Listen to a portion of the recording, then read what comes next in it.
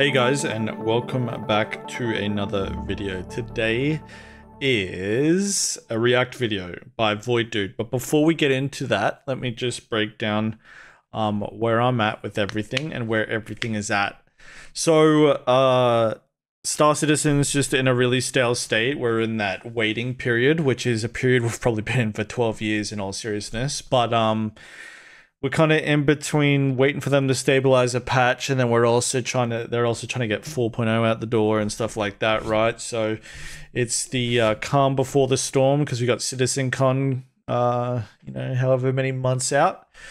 So big things are coming, but they're definitely not here right now. Master modes requires iteration and some pretty significant changes, and we're waiting on those to come also. So it's just difficult to be a content creator, right? There's a lack of really good debatable conversational videos too. So struggling to find stuff to do, stuff to record, and etc, etc. So there's also a couple other games on the horizon I'm looking at that might interest you guys. You know, it may or may not. All good if it doesn't. But we got Dune Awakening. This is like a PvP sandbox open world MMO with base building. It's also got combined arms like features to it, like vehicles, flight, ground, and stuff like that. So that could be really interesting. When that comes out, we don't know, but I'd like to start doing some React videos to that. To Ashes of Creation, which is basically fucking Star Citizen with dragons, yeah? So I'm very interested in that. I'm not certain on either of them, but I definitely want to start doing my research and homework, so that might include some React videos. I don't care, I'll spice it up. I don't mind what it does. So, stay tuned for that. Maybe that'll get me by this dry period of Star Citizen. Second, that's a lot of the recent content I've done has been combat and org based, but that well has dried up. Not much action in the PU, not much incentive, you guys know. Stuff like that.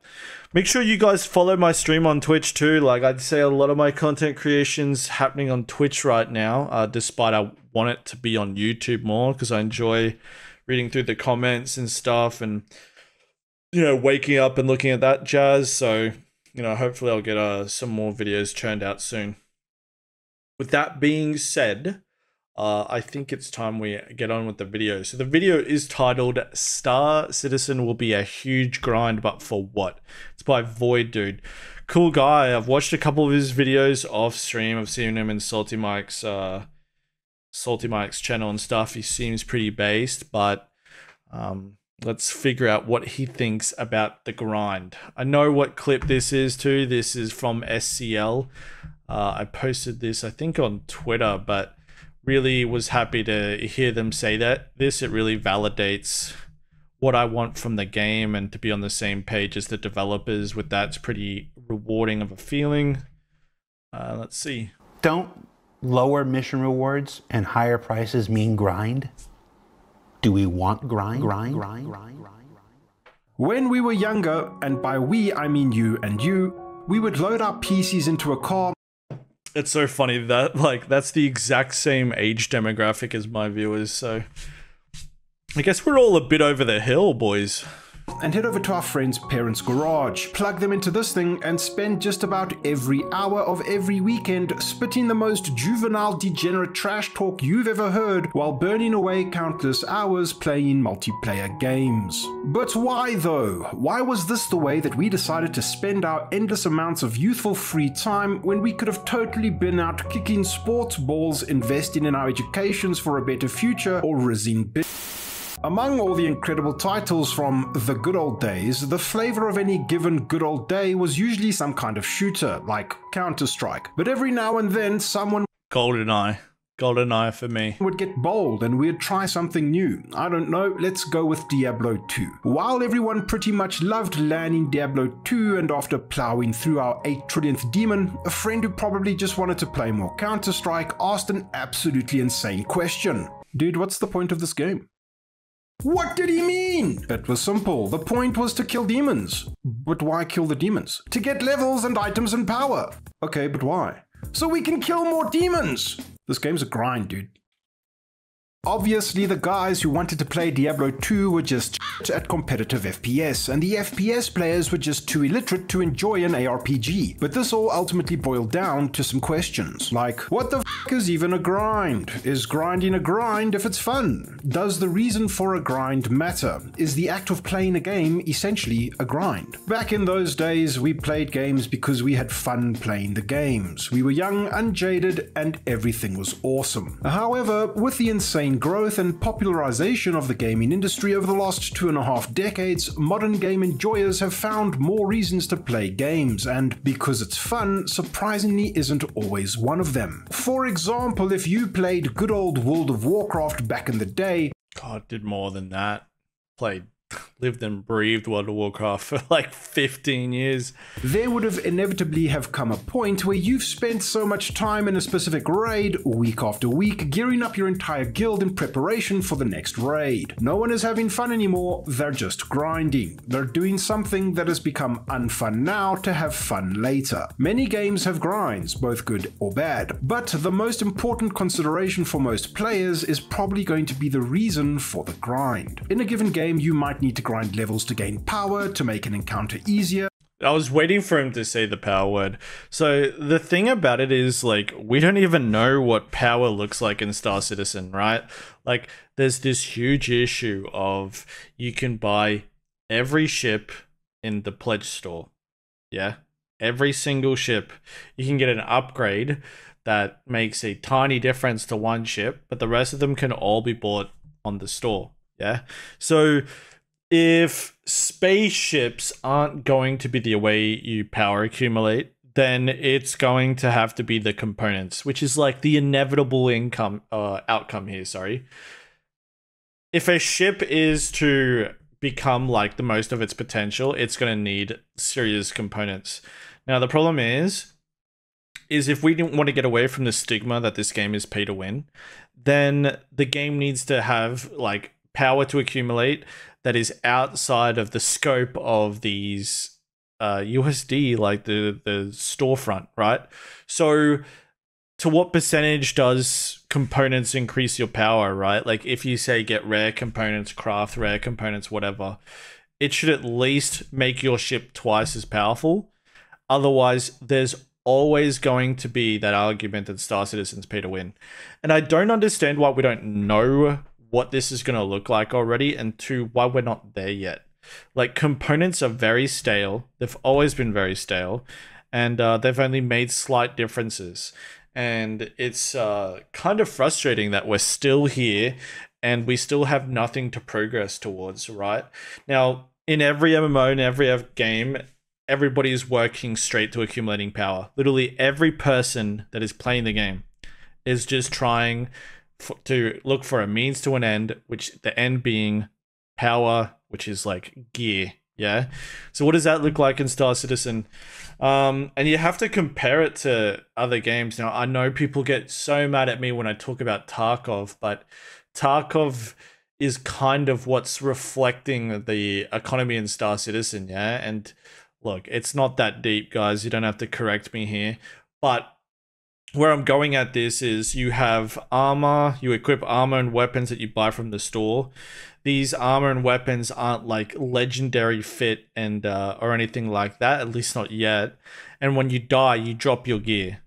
That is the plan. I know that there's this insurance policy thing where they want to return subscriber gear to people, but you lose your stuff on death. Yeah, so in that aspect, you can compare it to, you know, the likes of EVE Online and Tarkov, really, which leads into the whole progression argument I'm sure he's going to get to. But power is going to be, you know, it's probably going to get gate-kept by like reputation systems and availability to buy or craft or equip the best equipment. And so it'll be similar to like the Tarkov loop in that essence. But that's the problem, right? Is like, we just have no understanding of what power is going to look like if you take the store out of it. And I'm completely understanding that we need the store to pay for the game. The 1,000 employees working on this game, Squadron 42, were paid for ships. But the game's got to grow beyond just buying ships, and I don't understand why they haven't gotten there already. It's like the most important argument that you have for anyone that comes to Star Citizen, one of the first questions they're going to ask is this game pay to win? The answer is hell yeah, it is. And it shouldn't be. The people that are paying for these ships, we don't expect it to be pay to win. We don't want it necessarily to be pay to win. And people want it back, and I can understand that. But we also want it to be a MMO, not like Star Atlas NFT store, right? So I don't understand why we're not there yet, and it feels like we haven't even taken a single step towards it. So what's power going to look like? Let me know. Or you might need to grind to gain access to new content, or you might need to grind because you want a specific item drop or resource, meaning your own reasons for a grind could be nonsensical and personal. Like how I'm busy with a second playthrough of Elden Ring, and for some plays Elden Ring based reason I'm grinding the stupid fucking mad pumpkin head because he can drop a flail that I want. Is the flail good? No, but I want it. He won't drop it though, and I'm not sure what's wrong with me. Whatever the case may be, it's usually the game's mechanics, features, and developers' intentions that dictate the quality of the grind. But the reason for the grind itself determines if players will stick it out, and the reason for the grind could be anything. Now we can circle back to Star Citizen, because this video was largely inspired by the Astropub's tweet. I think I retweeted this one. Was talking about this last night on stream. I don't think people realize, even now, that Star Citizen is an MMO. You'll have to play 10,000 or 100,000 hours to get an Idris in-game. Handsome. Think they're a little unaware of just exactly how many hours 10,000 is. Viewer, let's not focus on my amazing Astropub impersonation or the specific and absolutely batshit insane numbers he's used to make his point, because his point still stands. Do we want grind? Yes. Here we go, Kawaku. Doesn't type enough in my Discord, especially with how important I think his job role is. We want an MMO. We want gameplay, we want opportunity, we want years of Star Citizen. We don't want 40 to 60 hours. I got an 890 jump, I'm done. It is effort versus reward, right? The grind is a part of the effort, and your reward is how an item makes you feel. Yeah, and that's the thing, right? Is like we still don't know, like, what grinds do we have in Star Citizen right now? We've got the reputation grind to unlock deeper bounties.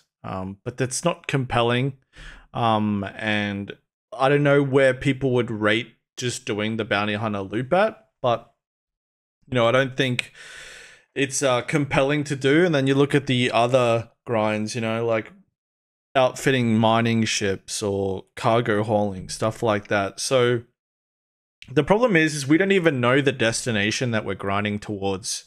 Like, what's the final product of success like supposed to look like in Star Citizen? How do you describe, like, what? Someone tell me, what is success? What does winning Star Citizen look like? Does it mean that your ships are more powerful? Is it trying to build a base of your own and have, you know, really great equipment that runs that base? For example, the mining, you know, attachment to bases, the you know, the hubs and stuff. Is end game, end content outfitting your base? Is it getting capital ships under your belt? Is it getting really great components for your ships to the point that they're extremely powerful? Is it just building up a huge account when it comes to UEC? Like, what's the final destination? If we're doing, like, we lack progression, but what are we progressing towards? Yeah. And those are two of the questions that, like, which you could also compare, like, grinding is progression in a sense, right? Like, but what are you grinding and progressing towards? And what does that grind progression look like? And that's the problem, is like this game, it keeps going wider and wider and wider, and there's all these things to do, but it's still, you know, an inch deep. It's miles and miles wide, but it's a puddle when it comes to the depth. And The problem is they need to start developing some depth to the game, which, you know, you can do it so many ways. Like Tarkov, you know, if you look at the progression and the leveling of Tarkov, it's like you've got, you know, reputation levels that get unlocked that allow purchasing of more equipment, stuff like that. Right now, you can buy all the equipment anywhere you want, no problem. The best thing they did was take away the railguns and the FS9s and the best weapons, but then they just made them immediately purchasable in Pyro. So it's like the game can't just be always ease, yeah? Otherwise, there's nothing to grind and it's not worth getting into these reputation systems and stuff anyways. So what does progression look like? What does grinding look like? What does the final destination look like? And why does it feel like we're nowhere closer to that? You know, we've got a suite of missions. We have these server-wide events. We have all this, you know, like systems in place, like mining, salvaging, you know, like refueling. But to what end? And for what reason? You know, reason. I'm not actually a huge fan of the word grind. To me, grinding is using the mechanics and features of a game in a repetitive fashion at a specific location to accomplish a goal. And what is using the mechanics and features of the game repetitively? That's just playing the fucking game, but more. For me at least, it only becomes a grind if those mechanics and features are bad or unfun when performed in this repetitive manner. That being said, in my opinion, a game becomes a bad grind when you are forced to participate in repetitive and bland content, not necessarily gameplay in a restrictive time frame that's arbitrarily determined by the developer with little or no freedom to alter your speed or efficiency toward accomplishing whatever awaits you at the end of the so-called grind. What's far more exciting to me, and this is why I believe Star Citizen has great potential as an actual game, is if a title provides opportunities to step outside the predetermined rate of progress, or the grind, whatever that might be, and receive an impactful spike in the reward or progression itself if the game allows you to take risks. This is fun.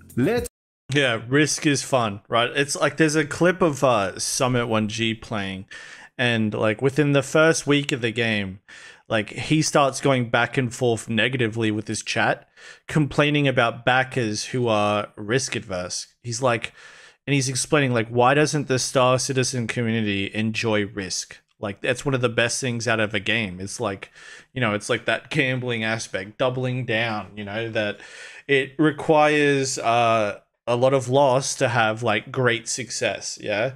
To have a lot of fun, there has to be painful moments to it too, and that's okay if the balance is good, right? Like I'm not saying every experience should be negative, but there should be losing so that you can feel dopamine when you're winning. Risk versus reward, baby, we need more of it. Let's play out an imaginary example here, so bear with me. In a typical Themepark MMO, let's say your goal is to make 1 million gold. It could be to make the game easier to buy better equipment or to prepare for tackling harder content later in the game, or it could be a main story quest requirement for progress. Well, you want to do this optimally because you're an epic gamer, so you would probably need to get to max level first, and the act of getting to max level itself is going to be one of two things. Maybe it's a dull grind because the content sucks, or mechanically speaking the gameplay you endure while on your journey to max level just isn't good or well designed, in which case you're probably playing one of those games that only gets good at max level, which, I mean, why the f are you even playing this game in the first place? The thing is too is like, what is max level, or what does it look like in this game? And if you're to compare it to like, I wouldn't say EVE Online necessarily, but like Tarkov, is it like when there is reputations to unlock, does that gatekeep purchases that can be made? Like, give an example, upgraded components for the Hawk, the Anvil Hawk, if you're bounty hunters, you know, like upgrades to the Hawk for the bounty hunting ship, you know, taser weapons, like handcuffs, like, I don't know, like a jail cell that can be installed into your cutlass. Is there going to be segments of power or progression or the economy gate kept by reputations? The answer for me would be hell yeah. Like everything shouldn't be within arm's reach all the time. And that's how Tarkov does it, right? Like if you want to unlock certain types of weapons from certain type of manufacturers, then you have to grind reputation with the trader that's going to make that available.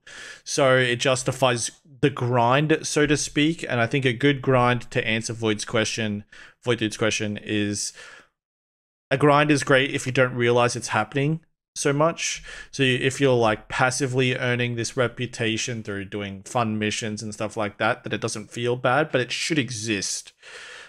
The reputation shouldn't come to you freely, and it should be rewarding to have. Yeah, you do want these players to like work for power. Just depends on how much does it feel like it's work, how fun is it, and how compelling is the reward at the end of each tunnel. Or option 2, it's not a grind because the act of playing the game to get to max level is a series of interesting and fun gameplay loops, quests, mechanics, and features. This series of things to do in the game are repeated on your journey to maximum level, but I love how in the video, like, for the B-roll, it's just Star Citizen jank. Like, this guy's teleporting off his chair, like off his pilot seat. Now he's outside of the ship. He's glitching through walls and stuff. Like, at least the B-roll's authentic.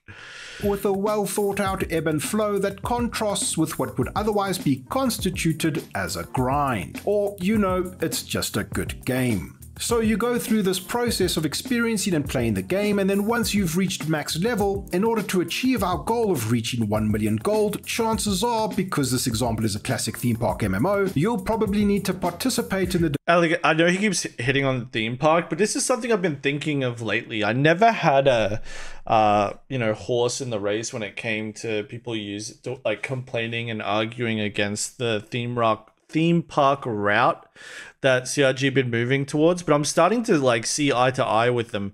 I don't like the server-wide events. How many times does Orison get sieged before something actually happens? Like, the immersion is broken so heavily when it comes to Siege of Orison, because it's like, oh, Siege gets every quarter, Orison gets sieged. So, and don't worry, nothing happens. You just have to wait till the event's over. Like, immediately when this happens, we all know, okay, it's the theme park ride. You know, that's it. It's just an event.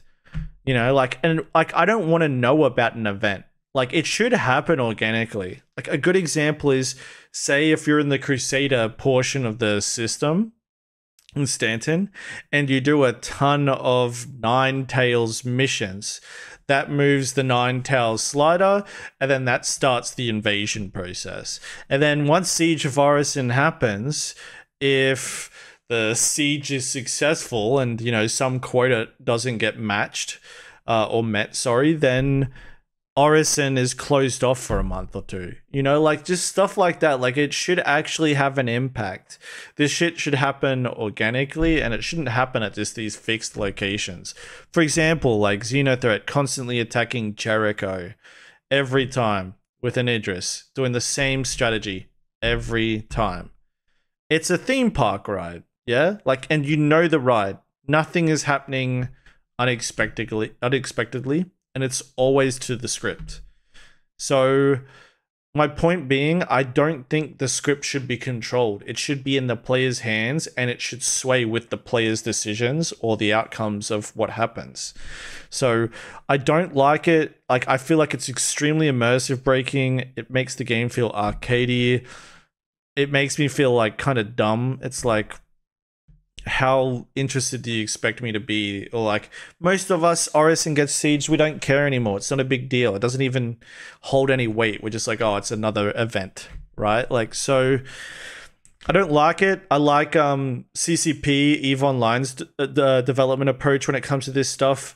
They give the players the tools in the sandbox to create the narrative and story, and they just profit, and I'll give the players what they need to make that happen. Like, big wars happen, stuff like this. And if you want something significant to happen in your game and for people to be extremely compelled, it can't just be according to the script every time. It doesn't need to be developers that are making the law. You can leave it up to the players and what happens there. And there can be like a, you know, story in the background, but it should be, I think, second to the players. Whereas with CIG, it feels like there's a lot of hand-holding. we're kind of being put on a narrow path of, you know, these are the enemies of Stanton, you know, and stuff like that. So I'm very against the theme park aspects of the game that seem to be increasing. How many times can we do the same mission, which is the same threat, repeated, right? Or should these missions feel like they're unique to you? You know, like, how many times does this bunker need clearing? Or does it take another player doing the counter mission, taking over the bunker, to then require you to bring it back lawful? You know, like, does it need to change hands? It should be recyclable, not just repeated each time, I think. And I think a lot of the content is turning out to be repeated. You know, it's like, how many times is Joe Blow going to get stuck in this cave? Every time. You know, just stuff like that. Like, it could get more organic. It could be a good example is salvaging, like the Wake of Disaster mission. A reclaimer's spawned out of nowhere.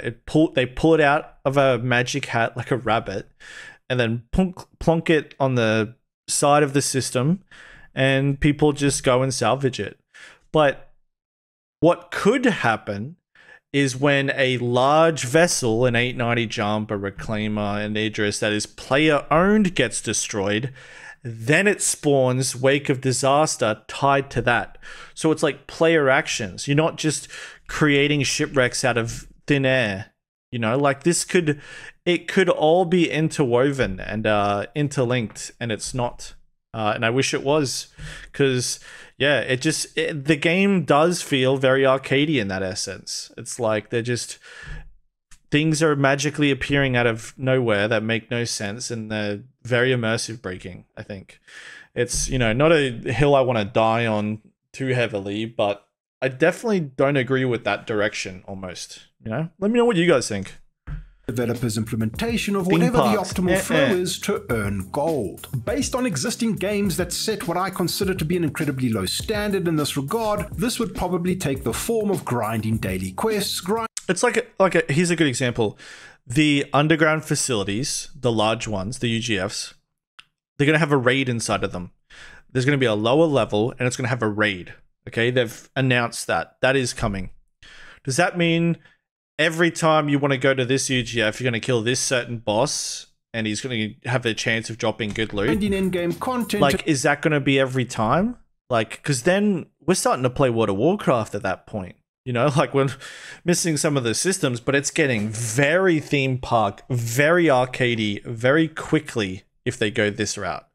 You know, and that's definitely a concern of mine. I like the idea of the villains being the players, or like, and you can have, you know, story and, you know, bosses and stuff in the game, but it shouldn't be, you know, everybody's killed this boss at this UGF and they did it to get this good gun. Then it's like, yeah, you're immediately on the content treadmill, and the story's almost irrelevant. It's not evolving. You're just getting spoon-fed every patch something new. Concerning. What do you guys think? And grinding resources to craft whatever materials and items make sense at max level, and then selling them on some kind of in-game auction house. This whole process has been carefully audited by the developer, and they know within a reasonable range how long it will take you to earn that million gold you set out to acquire in the first place. They designed it. This is your maximum earning potential, and it will take however many days, weeks, or months the developers deem appropriate for their game for you to earn that million gold. To me, this is boring, this is done, and this is uninspired. Now, if you could kill another player in this hypothetical MMO and loot 500,000 gold pieces off their corpse, but it was incredibly risky and dangerous to do so, now you have my attention. Yeah, which is like the economy, or in a you know, and progression being in the player's hands, right? Like, what you're describing there, Void, like, for sure is like them taking their hands off it. But the problem is the more theme park the game becomes, the less unexpected things happen, which reduces interest in the game and puts a lot of pressure on the developers to be constantly churning out new content for players to digest. And the second they fall behind in that, players start falling off. This is the problem when you create like a PvE MMO.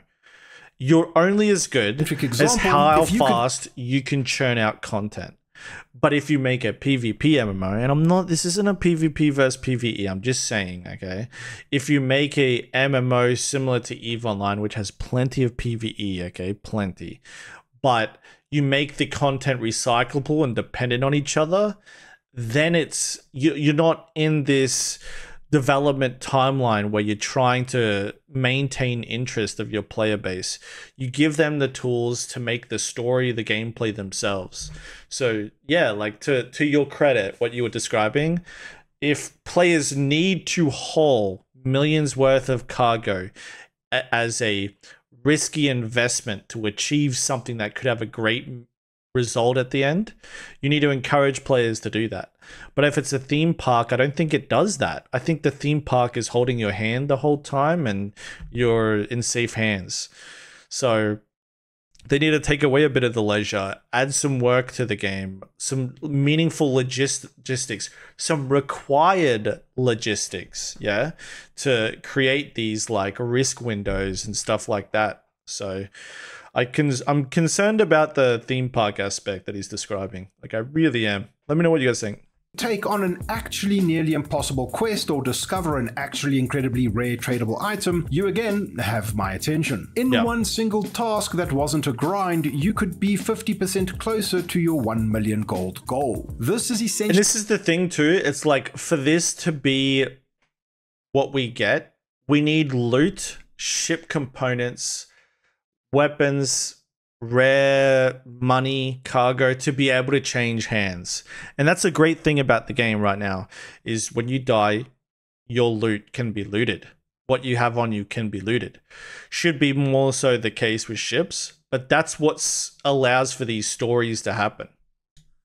The difference between a true sandbox and a theme park MMO. Yes. It's totally fine to have an effort versus reward ratio dictating every player's standard earning potential, but if players cannot influence this graph by taking risks or getting creative, then it severely diminishes the potential a sandbox can reach. It doesn't matter how good your missions are or how solid the gameplay loops are, because ultimately, if everything you do to progress in the game is a series of bland repetitive tasks set in bland repetitive content, and I would argue that all the content we have right now is bland and repetitive.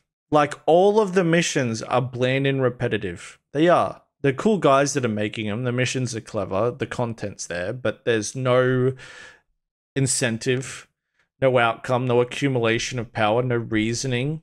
Like, again, we're spawning gigantic shipwrecks out of nothing to just spoon feed players. There's no story to it, you know?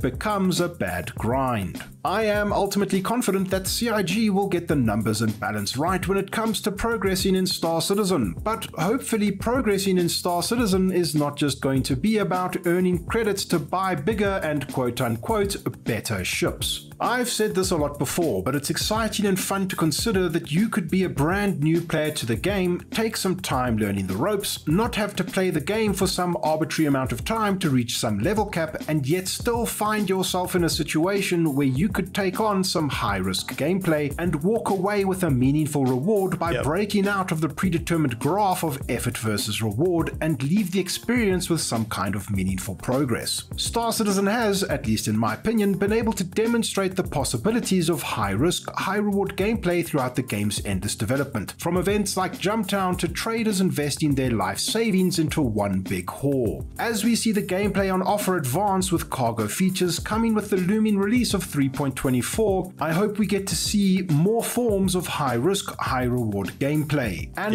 that our ludicrous space game doesn't become too tethered to this idea of earning potential being restricted to some kind of determined set rate by the developers. The reasons for like, hands off. Yeah, like, the best thing these developers could do in an open world sandbox, especially in the space genre, is this repeat the success that EVE Online's had. And when I say that, don't get upset. I'm not talking about the ruthless PvP and toxic culture, nothing like that. I'm just saying you give players the tools to operate and make them depend on each other.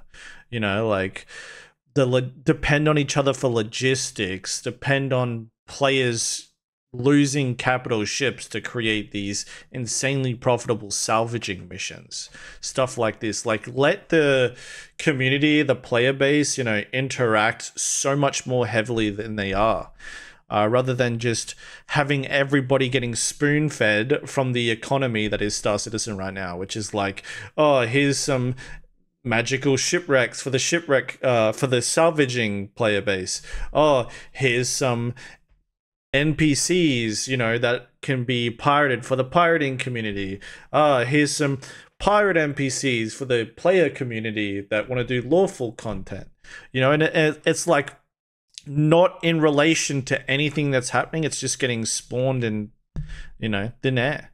So it's like when the more you are hands off, but you provide the players with the tools to do so, the better the game is. For sure, in my opinion. Yeah, in my opinion.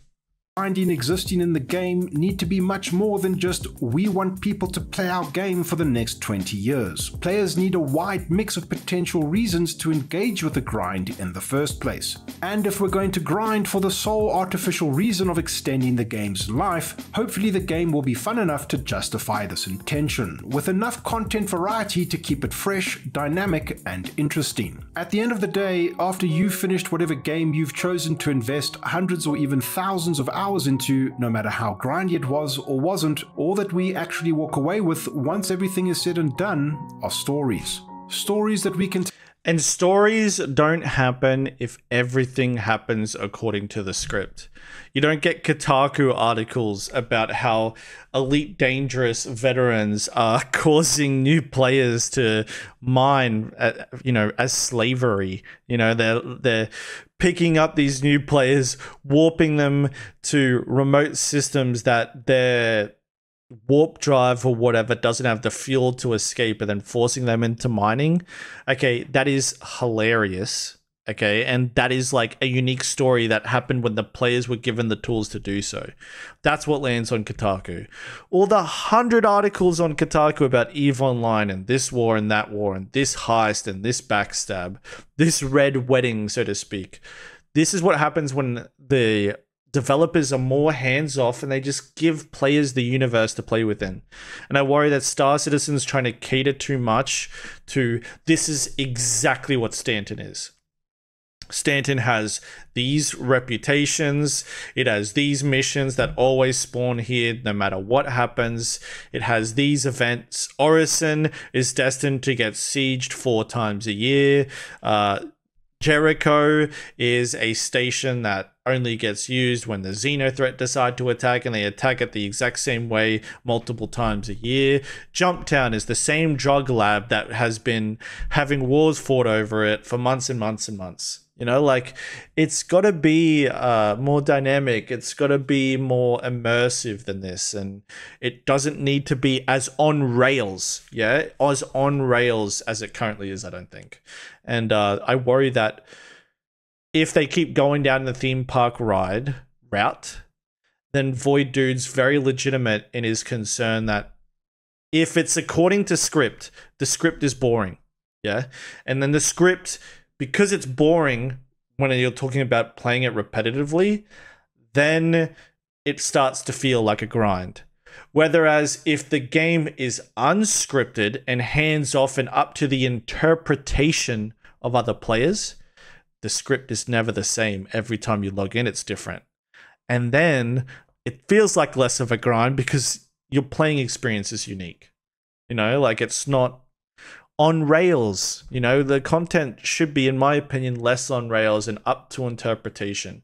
And to do that, you make the economy, players dependent on each other, make some risk and reward, some meaningful, powerful power accumulation and stuff like that. Tell ourselves or our friends, we're rambling. We are fucking rambling. Our loved ones about of our experiences in a game that we had fun in. And I look forward to telling you stories about as many of my experiences in our ludicrous space game as possible. Oh, it's there.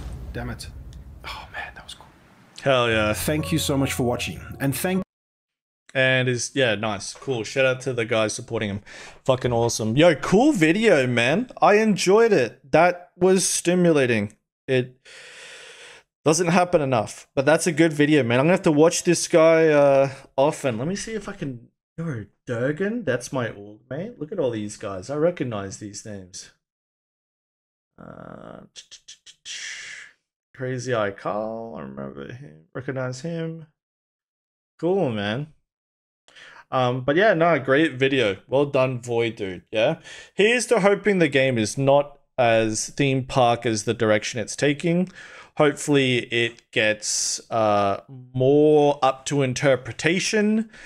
Hopefully they develop an economy sooner than later, and stuff like that. Guys, I enjoyed this, yeah? I will see you in the next video. Expect more, yeah? And expect me to start mixing it up. If you got this far, give me a 1, 2, 3 in the comments, but give me more than that, because apparently 6 words is what helps the algo. So I might have been kind of messing myself up with giving you guys to 1 to 3. So give me 6 words as well, whatever. But let me know what you guys think. Yeah, I'll be it's been a while since I've been able to go through comments on a video, so I'll try to reply to most of you. But guys, I appreciate you as always. Stay tuned for more, and I will see you guys in the next video. Peace.